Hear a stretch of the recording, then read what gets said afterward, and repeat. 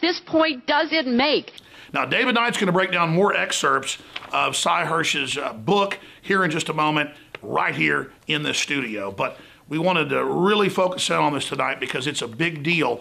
This is going on behind the scenes, and it gives me a lot of faith that there are still a lot of good people in our government and in our system. But they need us, we the people, to stand up and support what they're doing as well. Because if the fact that criminals have hijacked our government are funding terrorists and letting them into our country to destabilize us ever gets out to the general public, it could cripple the globalists forever. We are at a key point now, ladies and gentlemen, and this is not a coup because the globalists have already taken over. They're illegitimate. The military is engaged in a stealth, very moderate counter coup against what the establishment's doing, and it is a big, big deal. And truth is stranger than fiction. I never imagined that we'd see resistance to this tyranny coming from these quarters, but it is happening. Alex Jones, signing off for INFOWARS.com. Back to David Knight. Thanks, Alex. And that was Cy Hirsch's Military on Military. He points out about military resistance to our government's policies in terms of arming and equipping ISIS. He says that resistance dates back to the summer of 2013. It comes from Defense Intelligence Agency, Joint Chiefs of Staff, then General Martin Dempsey, all talked about how the fall of the Assad regime would lead to chaos and potentially to serious takeover by jihadis. They say they had an all-source appraisal. That means that it was coming from signals intelligence, from satellite intelligence, from human intelligence, pointing out that there was a covert U.S. program to arm and support the moderate rebels fighting Assad. It had been co-opted by Turkey. It had morphed into an across-the-board technical arms and logistical program for all of the opposition, including al-Nusra and the Islamic State, ISIS. The so-called moderates, he says, had evaporated, and the Free Syrian Army was nothing but a rump group stationed at an air base in Turkey. He said the assessment was bleak. There was no viable moderate opposition to Assad, and the U.S. was arming extremists. We've been telling you that for a long time. We'll be right back with Leanne McAdoo to analyze Saturday's Democrat debate.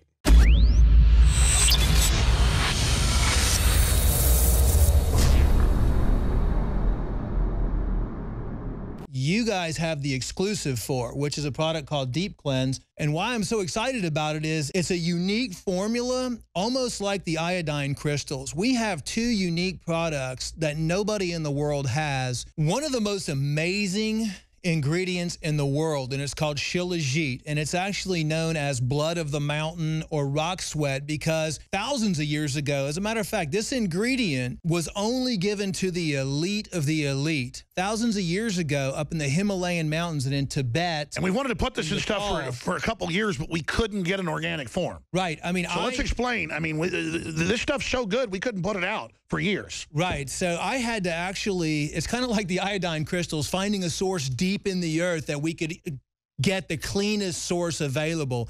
But in Tibet and in Nepal and in the Himalayan mountains, thousands of years ago, they watched these monkeys. And during the summer months, the monkeys would go up into the mountains. Now you're being racist against monkeys. And they would pick this black substance from the mountains.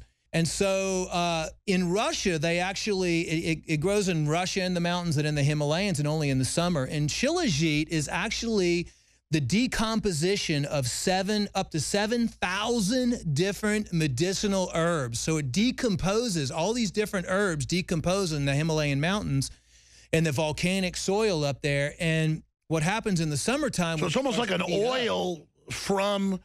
Yes, it's high in fulvic acid, it's high in humic acid. Because they're always claiming oil is really from decomposed animals and plants. There is some oil that is based from fossils, but most of it's really abiotic. But so this is a true fossil source? I mean, explain it to me. It is, it's really the decomposition, like I said, of over 7,000 different medicinal herbs and plants. And with the rocks and the pressure deep in the mountains, it freezes and during the summertime and the pressures build it up. It oozes out. It oozes out. So it literally oozes out of the mountain. It's like rock sap. It's like rock sap. It's black and it's highly nutritious. Even in the 1980s when the Olympic athletes in Russia were accused of being on steroids, they found out that they were actually been given shilajit because it works as an anabolic as well. and it builds muscles. It's a big dose in there. The second big main ingredient in there is a volcanic zeolite concentrate. And what this formula is designed to do, the shilajit and the zeolites have a real strong negative charge. All the metals and chemicals and PCBs and VOCs have positive charges. So these go in, they grab it, and then they safely eliminate it through the body so you can become healthy. I mean, this is an amazing formula. I wish I actually had it, but because this was an exclusive INFOWARS Life product, you're the only one in the world that has this formula now. And you know, there is going to be a limited supply available when you sell out because you can only harvest this once a year. How do people take it? How is it recommended that this be done? Just a daily dose? Yeah, daily dose. The instructions are on the label. You know, of course, I kind of modify it for each individual. It depends on what your lifestyle is. I mean, honestly, the best thing to do is for you to avoid all these chemicals and toxins in your environment and try to identify them and start slowly reducing them. But personally, I'm going to probably take it every day, every other day, and I'll probably go with about a dropper full to maybe 2 dropper fulls. And I don't expose myself to any chemicals. InfoWarsLife.com. Please also support our local AM and FM affiliates, support their local sponsors or become a sponsor, and spread the word. Because these aren't just great products. This is how we fund this independent operation. We're not taxpayer funded like MSNBC or NPR, and neither is your local station. So support them, folks. This is a war. Joining me in studio now is Leanne McAdoo. We're going to talk about the Democrat debate. You may or may not have realized that there was one on Saturday. Of course, Leanne, it was by design. Yeah. The very last Saturday before Christmas. And of course, there were, if you weren't out shopping, if you were watching ball games, you probably didn't know or care about this Democrat debate. That was by design. And of course, there was an article that came out talking about, and it was linked on the Drudge Report, Hillary Clinton and the awful risk of winning ugly. That's what they were talking about in this article. And they're not talking about the way she dressed, because I tweeted this out with this outfit that she had when she came back, because, you know, she took a bathroom break and then she comes back, she throws her hands up in the air like, so what? I was over a minute late coming back from break. And I said, you know, she's got a bold new look, kind of moving away from that pink polyester pantsuit look she had. This is kind of a cross between a burlap hijab and a Chairman Mao look, you know, but it's really the arrogance that's there, okay? And it's really the arrogance in the way that she's colluded with Debbie Wasserman Schill in terms of setting up the DNC as her own private organization. And this is something that I think could very easily fracture the Democrat Party. Bernie Sanders could and should run as a third party. He can run very comfortably with the Green Party. He's always declared himself as an independent socialist. He ought to run as a third party. Right. Well, and that's what I suggested as well. But, you know, if you didn't tune into the Democratic debate, you really didn't miss much because it was more of the same. These debates are an opportunity for the candidates to show how they're different. But it's just, it was another love fest where they're all just agreeing with each other and apologizing. And, oh, first, let me take this opportunity to say what a great First Lady Clinton was and how she just redesigned the whole role. And Bernie Sanders just totally laid down. I mean, it looked like things were going to be really hot. Right. On Friday, his campaign manager got up. He was visibly shaking. He was so angry because they had shut down their access to the voter information. Right. And that was key for the Sanders campaign. They've gotten a record number of individual contributors, breaking Barack Obama's record number of individual contributors. But of course, all she really needs are a few Wall Street brokers, a few military industrial complex people to just wipe out all of that. And it doesn't really matter what they do in the primaries and the caucuses because she's got the DNC tied up with the superdelegates. Right. And this was a great opportunity for Sanders to point that out. But he really just kind of handed it over to her. He apologized for that within the first 10 minutes. I mean, it's not as if they breached the wall. The firewall was down.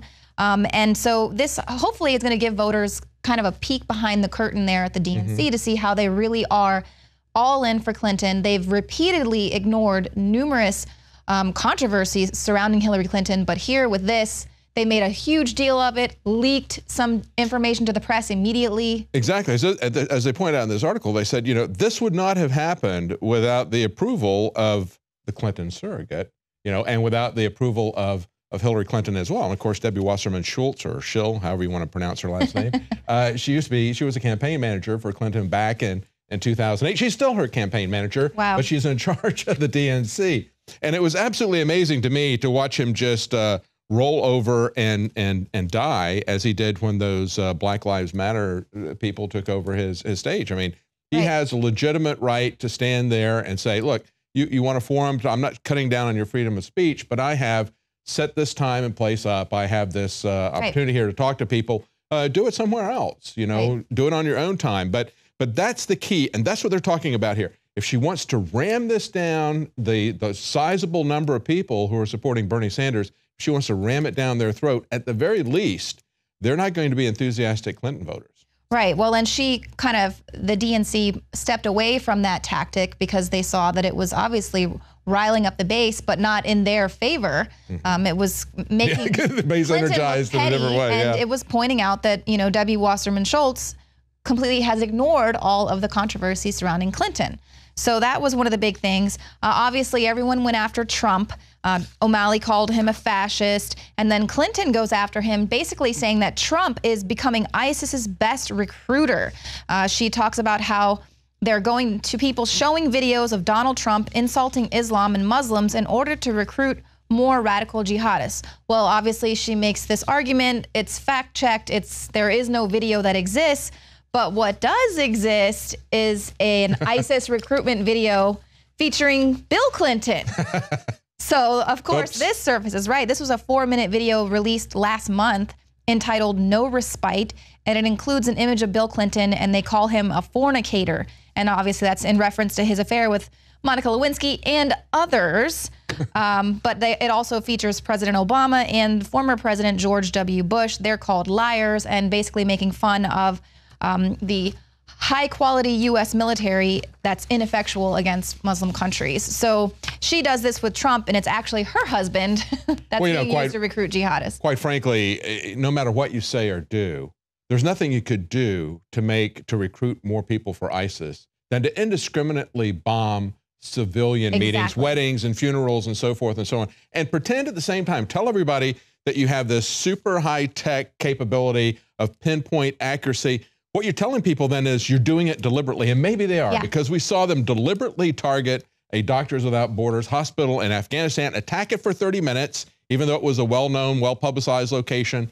They had notified the Pentagon as well as the Afghan government numerous times. They continued that attack for 30 minutes. There's video of them shooting people running from the hospital, doctors and nurses and patients running from the hospital, targeting them with a machine gun fire. The same type of thing that we saw leaked by Manning in terms of, so this is an ongoing policy. That's what recruits people for ISIS. And of course, they're equipped by Hillary Clinton through the Benghazi types of events. Right. Well, and we know also too, International Business Times reported how the Clinton Foundation and her State Department, they approved nearly double the amount of arms sales to those same 20 countries, more than double what President George W. Bush.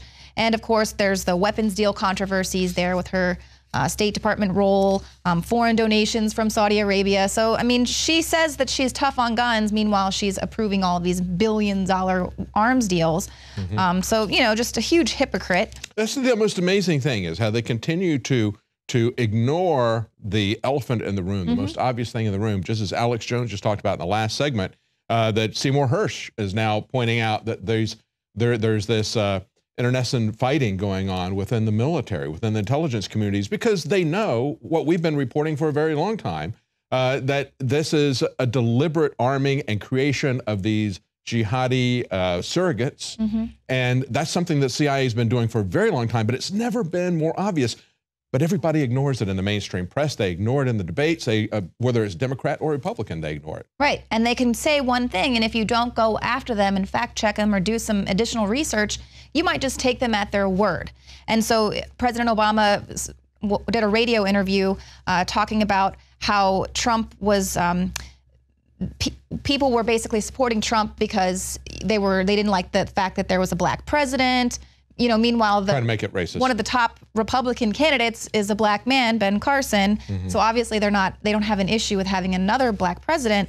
You know, but there's just other things as well. Yeah, the only reason that we would be concerned about people coming from a war-torn area that's being controlled by radical jihadis, the only reason we would have a problem with it is because we're racist. Right. And of course, Islam is not a race. And also talking about how they're just wanting to exploit fears of blue-collar workers as well, and that's what's riling up Trump supporters when this omnibus bill that was largely Democrat Christmas present is what is truly threatening blue-collar workers and what they really should be afraid of, and that's not a threat. It's something that is now signed in. It's going to almost quadruple the amount of